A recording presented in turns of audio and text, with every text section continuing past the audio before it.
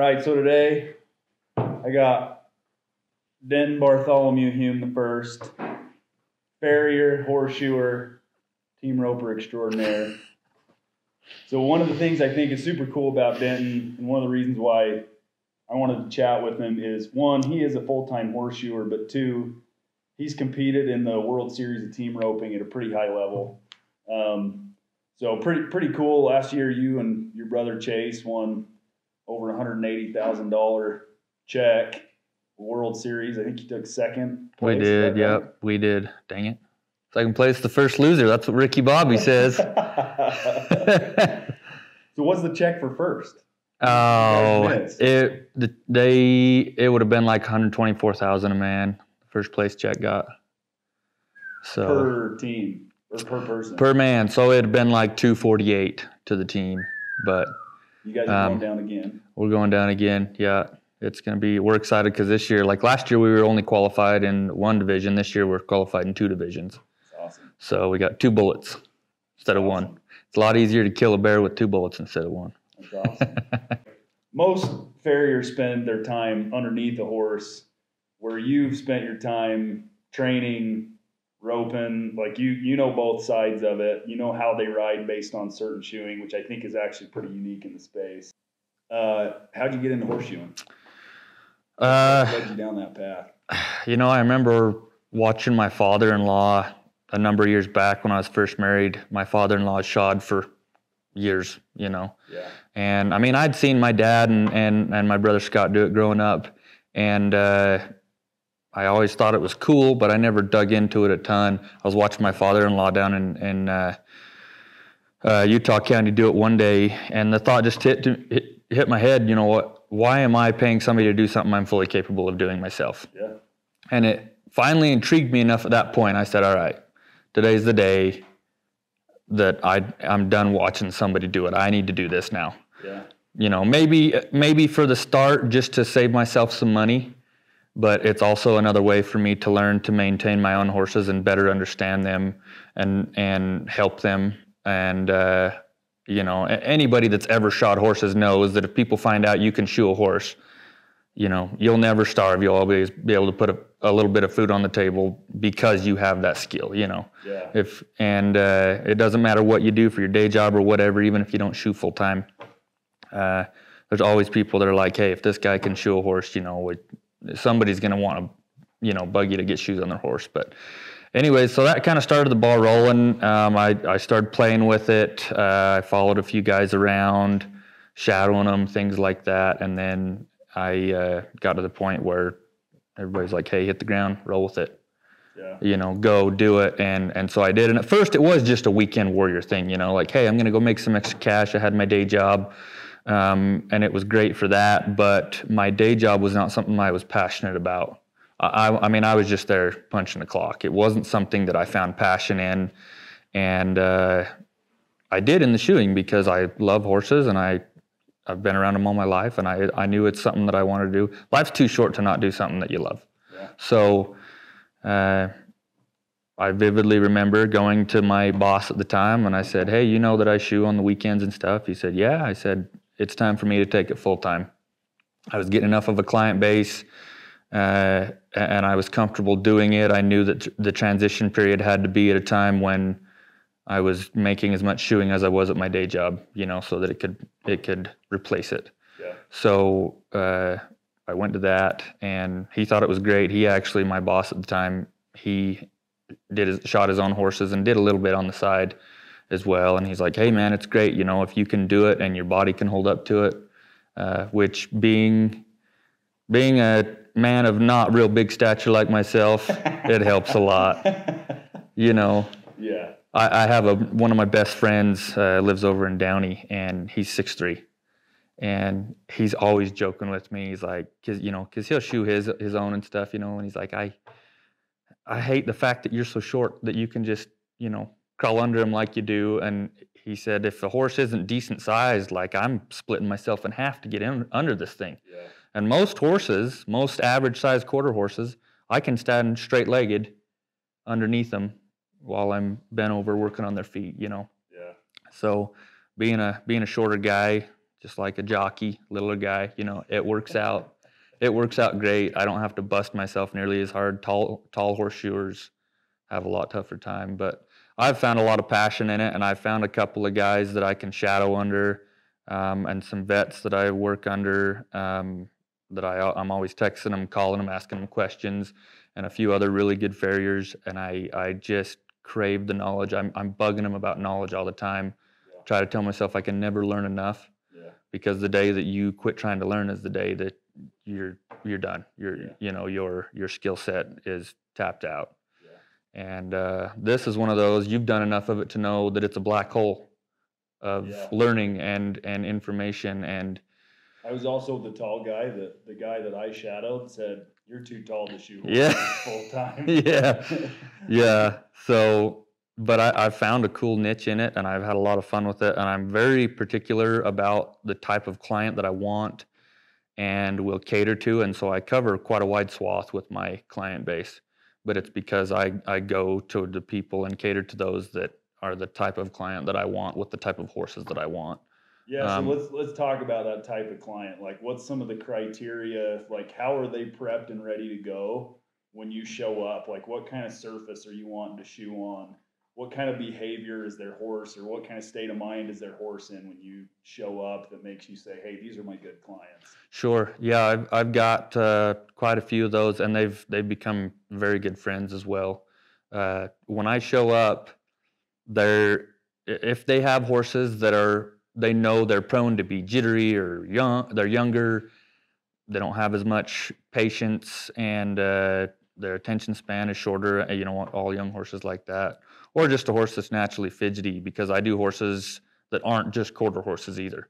Yeah. I do half drafts. I have a few Arabians on my books. I've done a handful of Friesians. I've done warm bloods. I've done, quite a few different breeds.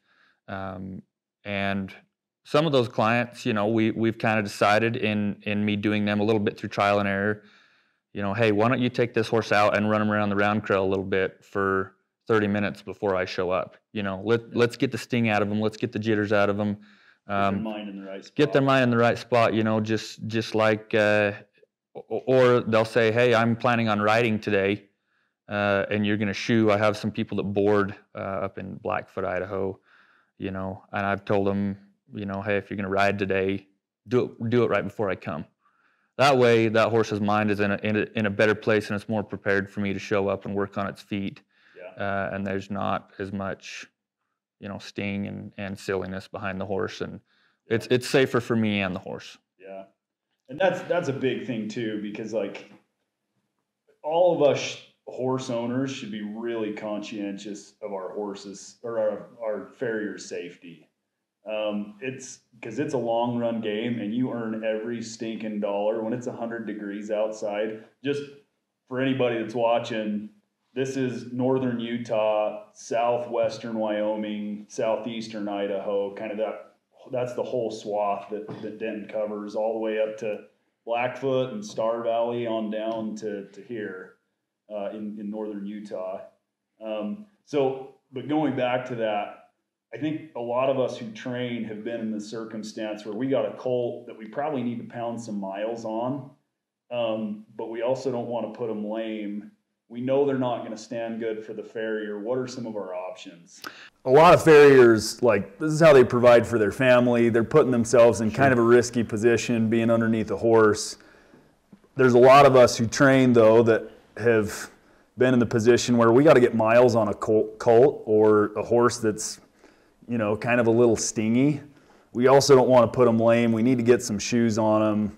What are some of the options in that scenario to both keep you safe and make sure that horse is going to stand there?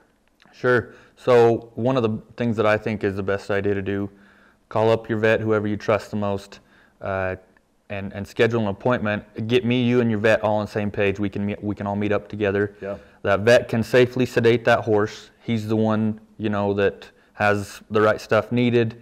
Yeah. And if the horse maybe needs to be put in a stock to get a needle in its neck, I've had young horses that You know, they're just like people. Some do all right with needles, and some do terrible with needles. Yeah. So, you know, if needs be, he needed to put one in a stock or something like that. Get them sedated a little bit to take the edge off, and then I can safely get under that horse. I can put shoes on them, even though mentally they may not be ready for that all the way. Yeah. You know, if they're young, but you know, you're wanting to take them out and get miles and do some things, but they aren't quite ready for the full shoeing experience. We can sedate them a little bit. I can get underneath them. I can get their feet done. And then you can take them out and go do what you need to do. Yeah. I think that's the best route to take, and it's safe for everybody. You know, I provide for my family with my body, and I have to take care of it the best I can. You know, I can't show up and just have somebody say, yeah, well, good luck, see what happens. You know, I mean, that's terrible practice. I mean, it's I don't know who would, in their right mind would want to think that that's great. You know, an 1,100-pound animal. Yeah, and I'll chatter in here too, because I think one thing that gets overlooked, and back when I was shoeing in college, people expect you to be the one to train their horse to stand as the horse shoer, and it's not your job. Like when I was doing it, we were trying to get 3 to 4 horses done a night after our day jobs, and when you show up and you got to work a horse for 30 minutes, it's like that much further keeping you from other horses you got to do and from your family. So I think to drive that point home, like if you're new to horsemanship at all, you need to understand it is your job to prep your horse for the horseshoer to keep the horseshoer safe, your horse safe, and everybody safe. So that's something I really want to drive home before we kind of move on. Sure. Yeah, and it'll make it so that he'll want to show up and answer your phone call next time you want your horse done. I have a lot of clients, you know, that in the past that I've showed up and their horse either wasn't ready mentally to stand and have his feet trimmed or shod, and or it was a bad setup. You know, the horse was standing in the mud. You know, I didn't have a clean, dry place to do that horse at.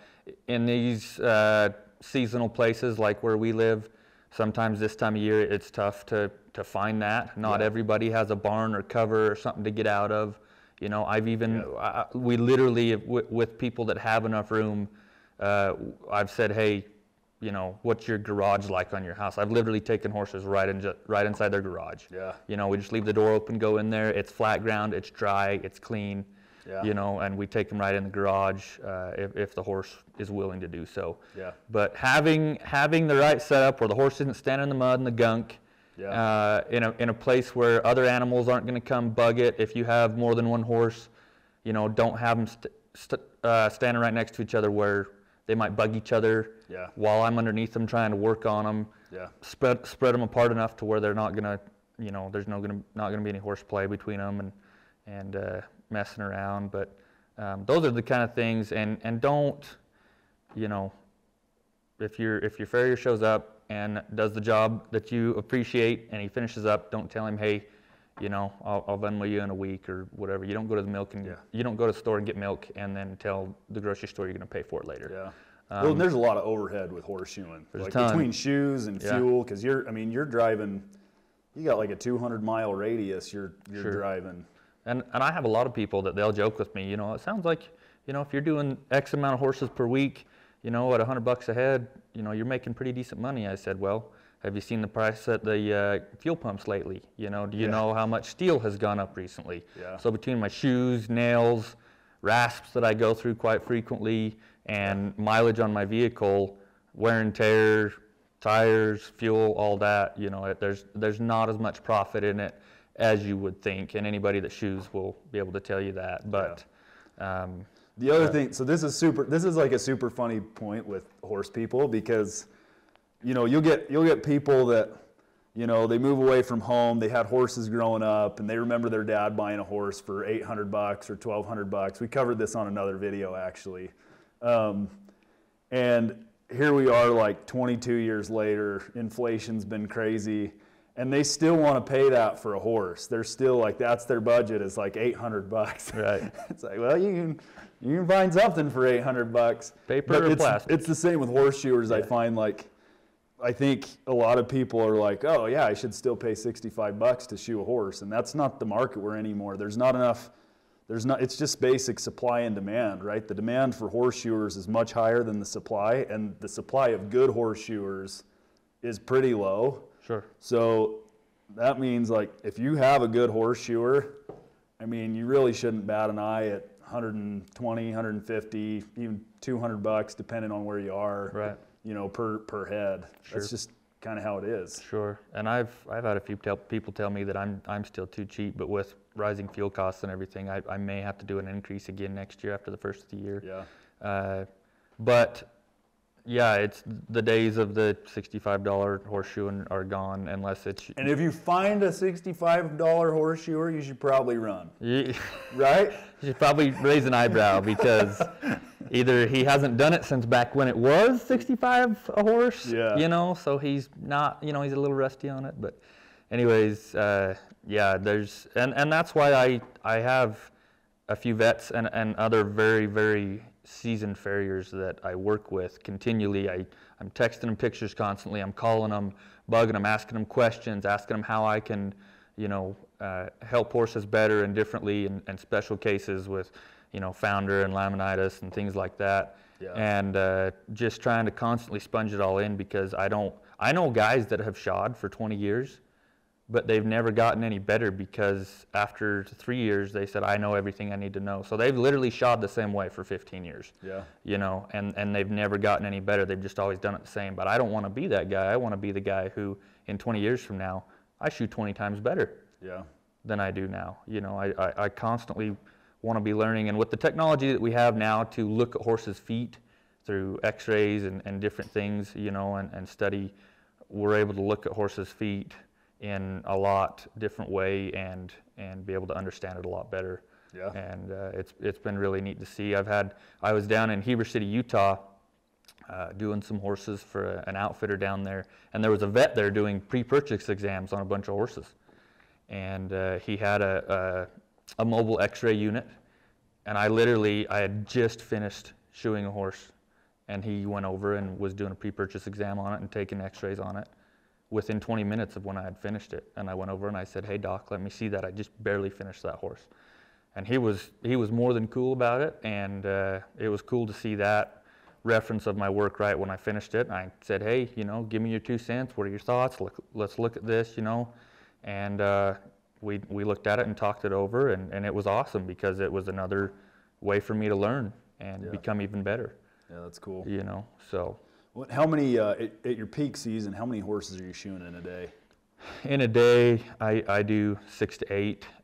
An old family friend of ours that has been like a father to me in a lot of ways, he shot horses for 40 years, and he said, promise me you won't be the guy that tries to do 10 a day. You know, the money's good, but your body will not last, and you'll hate yourself for it. Yeah. Because you didn't spend enough time at home with the kids or things like that. So he said, put a limit on it because you can still do 6 to 8 a day, make a decent living, you know. And so in peak season, I'm doing 6 to 8 a day. Yeah. And that's a lot of horses to squat under. It is. Do you know how much you can squat a barbell? No. I'll bet it's a lot. It probably is, and my I don't have time to go to the gym enough to really find out. You're just in the gym every day. I'm in the gym every day. Under 2 of Joe Biden's mama. Yeah. Oh, absolutely. I go to the chiropractor at least once a month. Yeah. He and I are very good pals. We know each other well. We have it down to a science. I walk in, he knows exactly, you know, I'll do the electrodes and they'll warm up my muscles and get them loose. Yeah. And then he knows exactly where to pop me and how to pop me, you know, and we don't even talk about what he's going to do because it's the same song and dance every time. He knows how to check we're talking about, you know, the Super Bowl or the Dodgers game or whatever because fruity beverages because he knows it's the same deal every time. But anyways, yeah, it's super physical. One of my best friends that I grew up with, he's quite a gym rat and is really seen some good results. And he's always he goes in the evenings. You know, he gets his kids down for bed. then he's not leaving his wife with a bunch of rambunctious kids. He helps her get them to bed, and then he goes into the gym at like 9:30 every night. Yeah. And he'll text me a lot, hey, let's go to the gym, let's go to the gym. Usually by that time, I am so, especially in my peak season, I am so worn out by the end of the day. I'm like, 6 to 8 horses is a lot. I'm like, buddy, I've been to the gym all day today, you know, like I might have not been doing necessarily cardio, but, you know, it'll wear you right out. But there's give and take because we live in a seasonal area where, you know, this time of year I'm coming into a slowdown period. A lot of people are just pulling shoes, trimming horses for the winter. Yeah. And, you know, I have kind of a nest egg that I'll build up during my peak season and set aside. So this time of year, my wife's getting a lot more of me at home and my kids, and it's fun in that aspect. She probably wants And your snowmobile. And my snowmobile, and my wife probably wants to punch me by January, you know. Yeah. But, yeah, we find a little bit to play and enjoy in winter. And I cut down, I'll bet you the amount of horses I do cuts to about a third. I do have one barn that I still shoe at in the winter that they rope and stuff all through the winter. Yeah. And so they stay pretty regular through the winter. But just because of the nature of the area, I do mostly just this time of year I'm just pulling stuff and Like March through October. Yeah, and I'll pull them and then we'll leave them trim because they'll grow a little bit slower in the winter too when it's colder, you know. Yeah. So I won't touch them again for 9 or 10 weeks on a trim, you know. Yeah. So, Yeah, well, this kind of reminds me, you know, pulling them, I think it's good for them to go barefoot for a little bit in the winter, too, for their feet to kind of regenerate a little bit. Let's talk real quick about some of the myths that kind of make you laugh as a horseshoer, right? So there's kind of like this natural horsemanship stuff with barefoot trimming, where they think you can stick your horse in some soft pasture and then ride it up into the hills on the rocks and not have any issues. Right. So let's talk about that for a minute. I think it's hilarious. Through domestic breeding and things that we've done, in a lot of ways, we've bred the feet right off these horses, right? Yeah. They don't have the same feet as the Mustangs that are out cruising the hills. I have some Mustangs on my books that have been rounded up and brought in and then adopted, and there's no comparison between domesticated, you know, bred horses and those Mustangs' feet. There are some of them that They're a lot harder. Way harder in every aspect. Really? Yep, and it's interesting to note the shape of the Mustang's feet, the way the good Lord has been shaping them out there on that kind of terrain. Most of them, they'll look like the shape of a horseshoe that you play horseshoes with in your yard. Yeah. Squared up a little bit. The toes are squared off. Yep. Toes are squared and rounded off, and their heels are really, really wide. And that's the way the good Lord is wearing these horses' feet out there in nature.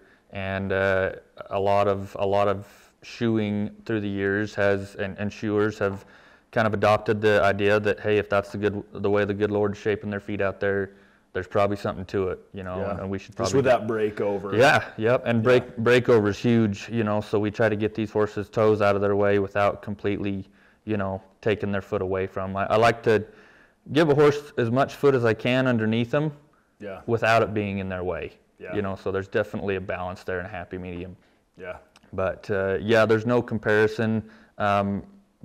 These domesticated horses that have been bred and raised domestically, hardly any of them have the kind of foot that a Mustang does in any sort of way. So That's interesting. You So even if you were to leave a Mustang on like a pretty soft pasture and then go into the hills, you think it'd hold up? I think it'd still do all right. Yeah. Yeah. Just through its genetics, a little bit of draft influence in there, and some other things. You'll notice if you ever looked at a draft horse's foot or a half draft. Those draft genetics, they have super wide and thick frogs, which is great. And a lot of Mustangs. One of my best friends up there in Bear Lake, he's got a Mustang. He was born in captivity, but his mother was captured while she was pregnant with him. Okay. And his feet are that way. He's probably 15-1. So he's not a huge horse, just a solid average sized quarter horse. Yeah. And wears a size 2 shoe all the way around. Wow. He's got a solid foot, and we went out and helped round up and ship some cows with some neighbors a week and a half ago, and he called me and he goes, "Hey, I know we pulled and trimmed already, but I want to ride him. Do I need to throw some shoes back on him?" I said, "Absolutely not." Because in that horse's case, he was fine. Yeah. Most other horses, 90% of the other horses, the whole barefoot idea, I'm not big on. They don't have the foot for it. I'm not an Indian. I haven't been running out in the woods barefoot or on moccasins. I haven't built that callus on my foot. Mohican style. Yeah, I haven't done that, and so my feet, if I wanted to go cruise across the gravel driveway, my feet are not prepared and ready for that. Yeah. And so I need shoes on to go do that, right? Yeah. So I feel like that's to approach shoeing. There's a lot of that kind of common sense type of thing, Yeah. Well, and also like even you take a Mustang and then throw 200 pounds on your back. That's a lot different pressure. Yes. When you're riding through rocks than if they don't have anything on them at all. Sure. Yep. Absolutely. So. Yep. They've got to have that protection on their feet, because you can stone bruise one out there, fester into an abscess, and depending on where the abscess is, blows out at the coronary band or back at the heel or whatever. I've seen those turn into a year-long healing process, because at the coronary band, at the hairline, it takes, on average, a full year for that hoof to grow out to the very bottom. And so for that to grow all the way down from where it blew out at the top or whatever, ideally we like them to blow out at the bottom, right? Yeah. But, it takes a full year. So this actually is a great point, too, because I remember when I was shoeing, occasionally you would get people that would think, like they'd go a year without shoeing or trimming their horse, and they'd want it to be fully set right again after one shoeing. Right. And like if you're negligent, it's going to take you a few times to probably sometimes 3-4 times to reset that just with the way the hoof grows. Yes. Yep. I like the Charmin Ultra saying with my shoeing, less is more. Yeah. So if we don't try to fix everything, shoeing's like a good roll of toilet paper, baby. I always say. Sure. If you don't try to do it all at once with horses that are way overdue and have tons of overgrowth or whatever, if you try to do it all at once and get them to where they need to be, more than likely they're going to be sore because their foot has been so grown out of distortion. Yeah. So, but if I can get roughly, 50, 60, even 70% in some cases where I want to be with that foot, I'll finish the rest over the next 1 to 2 shoeings after that. Cool. So it can't all be done at once. I have pictures of before and afters of horses that were way long overdue, first time horses that I'd never done. There was one gal, she said, "I'm new to the area, I moved here." She said, "I literally have been looking for a farrier for like 7 months and can't find anybody." She said she'd called a few people that they just never showed up and were flaky. And she said, in the meantime, my horse was just suffering because I could not find anybody. Yeah. So I showed up and had my work cut out for me big time. Yeah. But I was able to bring him back pretty good. And then the next shoeing after that, I finished up where I wanted it to be. Cool. So it can't always be all done at once. If you have a farrier that comes and your horse is way overgrown and way overdue, don't expect to get a diamond out of a lump of coal like that right afterwards. It's not realistic. For sure. You have to start somewhere and then work towards where you want it to be so that your horse can stay more sound and not be sore immediately after. Yeah.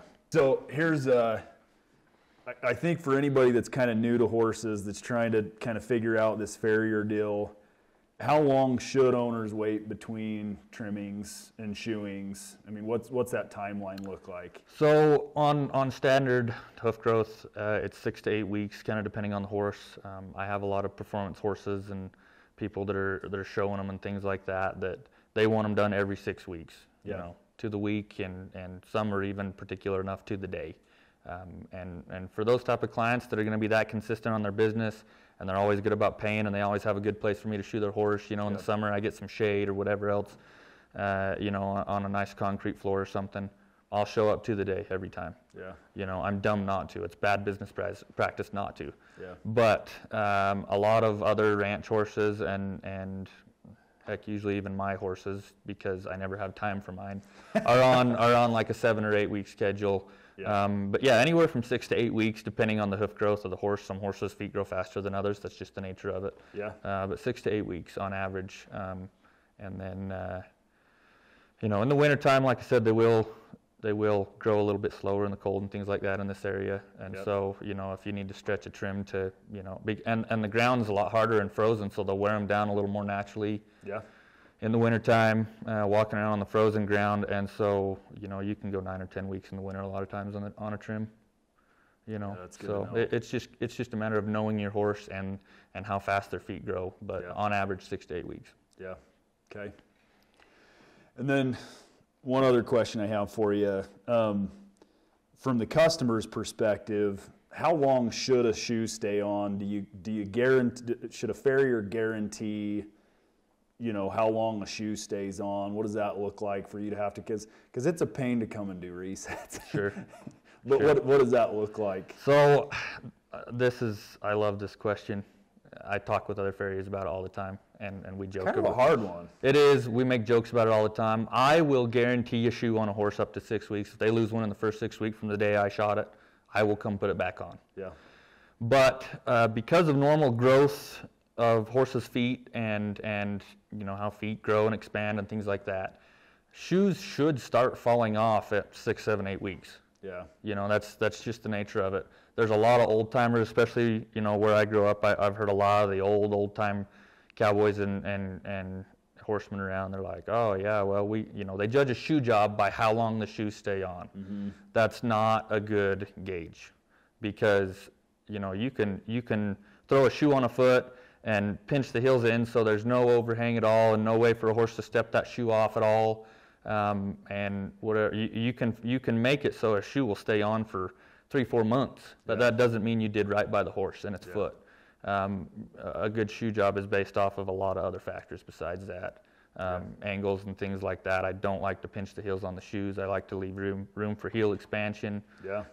For the heel bulbs to be able to absorb shock and do their job. Pinched heels on a horse can run you into a lot of other problems, contracted heels and things like that. So at 6, 7, 8 weeks, shoes should start falling off. If they stay on longer than that, that's great, but you should have been getting them scheduled to get redone at that time anyways. If you want to do right by your horse, keep them as sound as possible and maintain them and take care of them to the best of your ability. Be calling your farrier every 6 to 8 weeks to stay on top of their feet. And if you don't have 4 good tires on your truck, it's pretty hard to drive your truck, right? You want your horse is a quadruped. It needs 4 good legs to get around. You want to make sure all 4 of those feet are taken care of. So, or Prius for any East Coast or dressage people that probably won't watch this. Yep. Yeah, stay on a schedule with your horse and take care of their feet. If you want them to last and have longevity, it's no different than making sure you're staying on top of your brakes and your front end and everything on your vehicle. It's all one and the same idea. Maintenance. Taking care of it will make it last longer. Yeah, and it's funny that horse owners try to be so budget conscious on some things. How many times at a roping do you see somebody show up in a $200,000 rig and pull a piece of junk out because they wanted to pay $1,800 for a horse, with a shoeing job that's run too long? And it's I think you get more respect in the horse world if you show up in a beater and you pull out a really nice horse that has a fresh set of shoes on.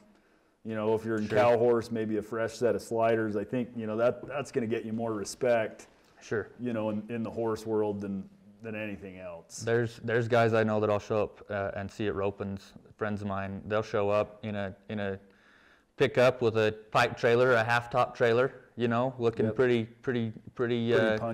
punchy, and been doing some medium to light ranching. However you'd want to say it. And they will pull horses out that are as broke and as good a quality horse as you'll find anywhere. Because their main concern is the quality of horse. And I've also seen the guy that shows up in $100,000 worth of a truck and trailer and pulled a horse out that looked like he just got it, out of a kill pen and had never seen a steer day in its life. And I just I don't know. It's funny to to watch and see that, but you can definitely tell who is more concerned about their horse and their well-being, and the quality of horses that they want to have around, and how well they maintain their horses. Yeah. Well, and I'm a big proponent of having fewer horses that are more dialed in, especially because I've got kids that, you know, I'm getting into riding, and I want them to have something really solid they can go climb on. Sure. And so I'm a big proponent of having fewer horses that you take better care of, as opposed to having, you know, this isn't the Cherokee Nation anymore where you measure wealth with how many horses you own. Right. Right? Right. Better to own one good one than Sure. three Quality over quantity. three Yeah. dinks. Yeah. Quality over quantity. I'm the same way, you know. But, you know, we've, my nephew Peyton, who also shoes, we talk about this all the time. You know, if you're going to own horses and commit to being a responsible owner of a horse, be prepared and be willing to pay whatever it takes to take care of them. You know? I mean, make sure you educate yourself so you know if you're getting took or not. You know, we've all heard stories about people that have taken horses to vets or whoever else, and the vet saw them coming a mile away, or whoever was going to help them with their horse saw them a mile away and took them and charged them way too much. So, you know, ask your horse friends, ask anybody in the horse communities or wherever you can, and try to gain knowledge, do a little bit of homework, and make sure you're going to the right place. Yeah. But be willing to do what it takes to stay on a schedule, maintaining your horse, you know, their feet, their teeth, you know, all that kind of stuff, staying on top of their, you know, their yearly West Nile, things like that, you know, all that kind of stuff. Be willing to do it, because if you don't, they're suffering, you know, just because you were unwilling. I mean, I had a client I showed up to in May, and they had eight head of horses lined up for me to shoe. And I'm like, hey, this is great. This would be a great account to take on, you know. Yeah. I showed up, and their feet were something nearly out of a horror film. Yeah. I mean, I got sick to my stomach looking at them. And I come to find out through asking questions, this was the first week of May, and those horses' feet hadn't been touched since the previous September. And she wanted them all done, and I sat her down and I said, okay, ma'am, I'm going to do these for you today, but we need to have a talk because of what I'm seeing here. If you want me to take you on as a client, are these horses going to stay on a schedule now? Like, I'm surprised half of these can still walk. I mean, they were as overgrown and run forward as I've ever seen horses. Yeah. And I felt terrible for them, and not all of them were sound at the time, and it's no wonder why. Yeah. And she kind of had the old school mentality. Oh, well, we just shoe them once every year and ride them through the summer. You know, that's a disservice to your horse. Yeah, it's not kind to your horse. It's not a way to maintain them well and take care of them well. You know, so I said, if you're not willing to stay on a schedule, because when your horses don't stay on a schedule and they're way overgrown, anytime I do get called to come do it, it makes my job harder, and I'm just chasing my tail trying to keep up with staying on top of their feet, and you know, it's hard for me to get them and keep them where they need to be as far as their feet go. Yeah. So I told her, I said, if you're unwilling to stay on a schedule, because I'm not going to be the guy that just lets you call me once or twice a year to come show up and try to be Picasso and make these feet look good out of the train wreck that they are. Yeah. You know, I said, I'm not willing to take you on as a client. And she didn't like it a whole lot. She got kind of upset and mad. And I said, look, ma'am, that you're doing a disservice to your horse. Yeah. You know, so. Well, and I think you have a good perspective, because, again, you're not just a guy that shoes them. Like, you're riding and you're training too. So, you know, you really value those horses and the time and expense that you put into them. So I think, you know, that gives you a different perspective. I think there's really two things I think about all the time with your horses that will ultimately keep them in good health for a long time, and that's hoof health and their teeth. Mm-hmm. Like, if you stay on top of their teeth, like floating their teeth, and also on top of your shoeings and trimmings, like, that's gonna keep you in a pretty good spot. Keep you in a good spot and good quality feed. Yep. You know. Yep. You take care of those things, and you probably have a pretty low maintenance horse. Yep. You know, you're not going to have something that's giving you fits all the time because you took care of it. Yep. You know. Agreed. So, yeah, it's a deep, dark hole of learning and information, and there's a lot of mystery cases that you have to approach, you know, individually in every single way. I had a friend joke with me once. He's big into figuring out how to make things more automated. So, Yeah. Work smarter, not harder. He's big into figuring out how to make things easier for him. And he was joking with me one day. He said, "You'd think they'd make a machine that you could just, lead a horse up into and it would just do their feet." Yeah. And I joked with him and I said, that would be pretty neat in this day and age, with all the technology we have, but shoeing each horse is too individual and particular of a thing. Every horse is a fingerprint. Every single horse's feet are going to be different.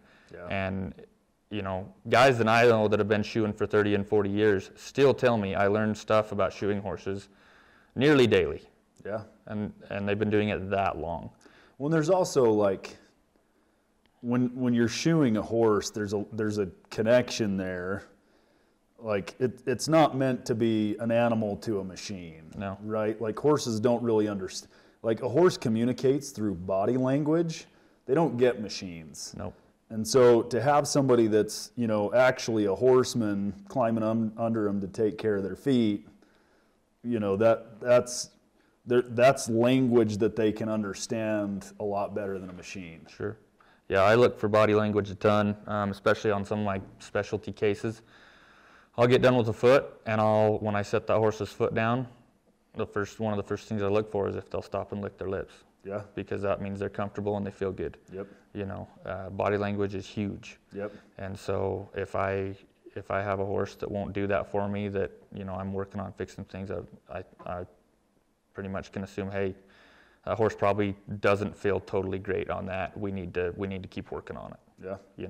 So watching body language, and little things too. Clinton Anderson talks. I think it was on a podcast he did with somebody. He was talking, and his farrier came to him at the Down Under Horsemanship Ranch, and he said, "Hey, Clinton, I just wanted to bring something to your attention. Your horses as a whole haven't been as good the last couple times I've been out, and I just wanted to bring that to your attention. Can we work on that together and talk about some things and see if we can figure out how to make it better?" Clinton says, "Yeah, I apologized to him and told him, hey, I'm really sorry. We're going to take care of that. We're going to fix it." So he goes to all of his clinicians working under him and everybody working at his place. "Hey, we've got our work cut out for us. Our horses haven't been as good standing for the farrier. So, we need to work on some of those things with them and work on picking up their feet and those kind of things." But he also went back to his farrier and he said, "I need you to do one thing for me in this. We will do our part. Will you, especially with some of these younger horses and things like that, when you're getting ready to trim their feet or whatever, don't just come stomping and walking up to them like a grizzly bear. They are naturally, by nature, they are a prey animal, right? Yep.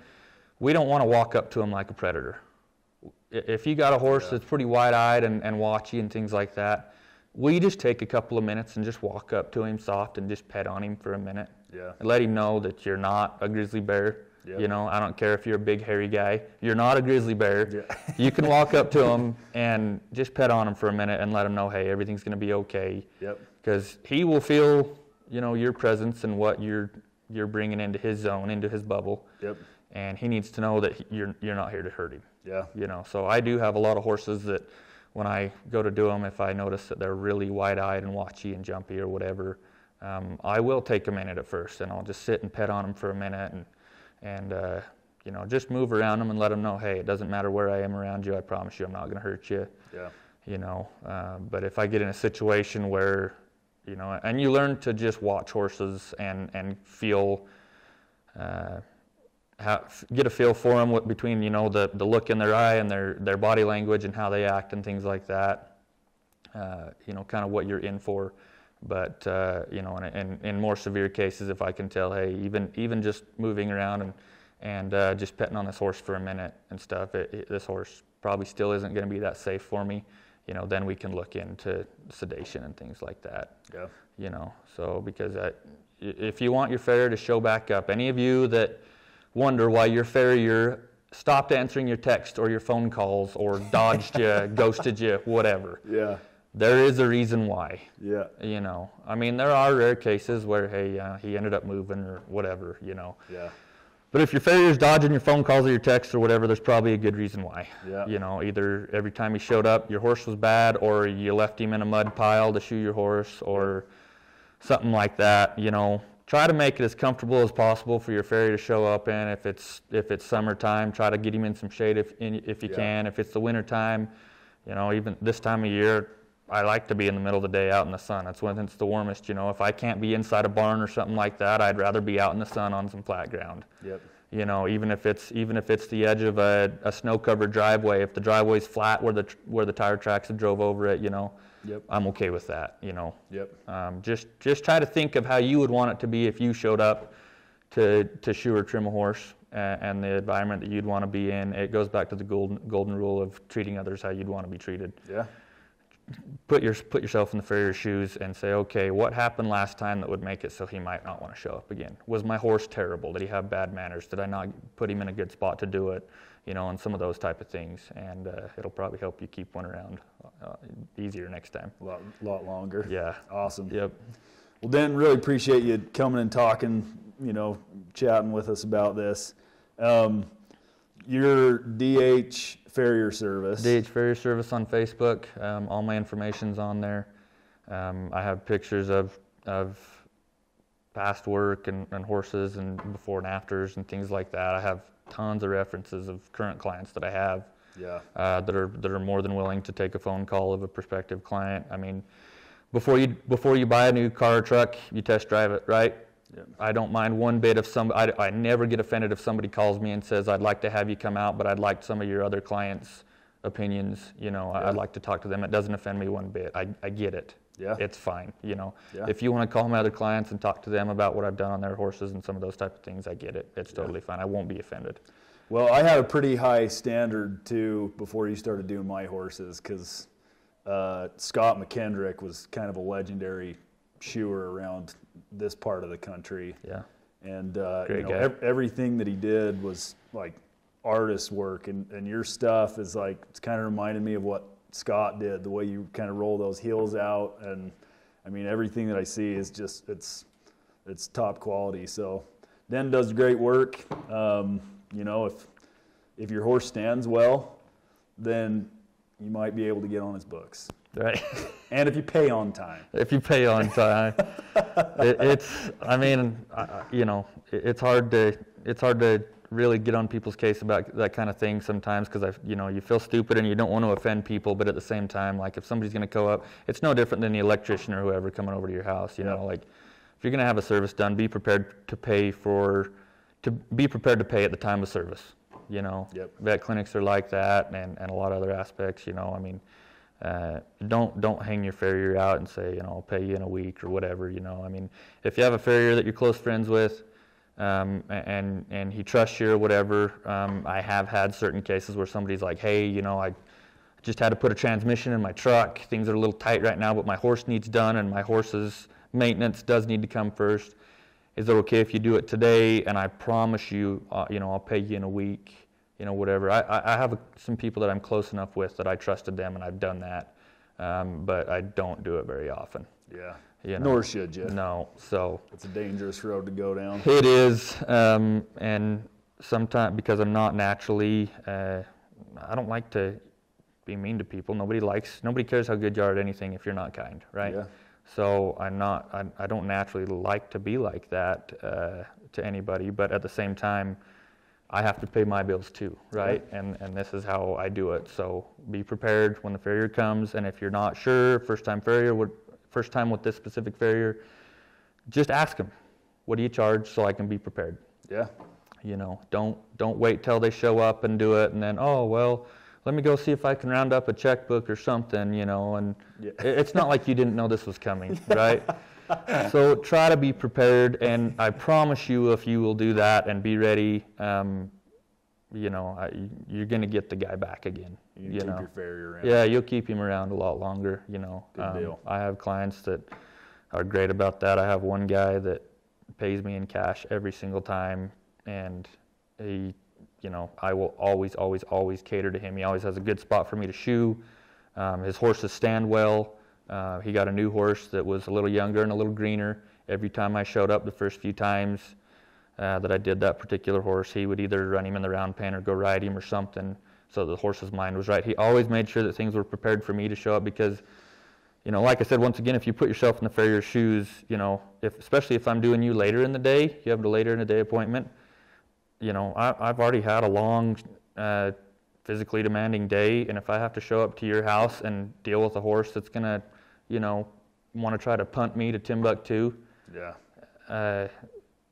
put yourself in my shoes. You don't want to deal with that either. No. You know, it's been a long, hot day or whatever, middle of July.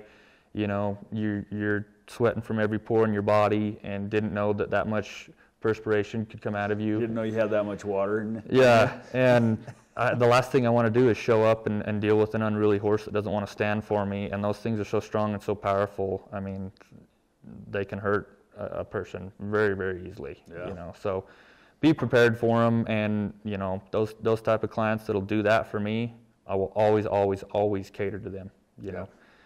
So they'll always get me back out there. They'll always get me to come do their horses and take care of them. And like I said, I've become really good friends with a lot of them, and I've made a lot of really cool connections and acquaintances, friendships, and things like that. And actually, you know, just access to, you know, other buying other horses and things like that, or helping. I helped two of my shoeing clients. One had a horse for sale. The other one was looking for a horse. Guess what? I linked them up. And the gal that bought the horse, you know, it was the perfect match, and I was super happy to be the matchmaker for that, you know. So it was cool to help people make connections and do that for them. But yeah, it's a neat game, and it's a black hole, but I like it, and I'm passionate about it, and I get to deal with horses every single day. Yeah. And I love it, and love horses in general. So it's been fun for me to dig into and learn and do. It's awesome. So. Denton, thanks for coming. Yeah, thanks for having me. I appreciate it. Yeah, appreciate you. Thanks for the grape knockoff Coors here. Yeah, you got it, buddy. It's pretty tasty. I'm going to have to look into it. Fruity beverage for some fruity guys. That's right.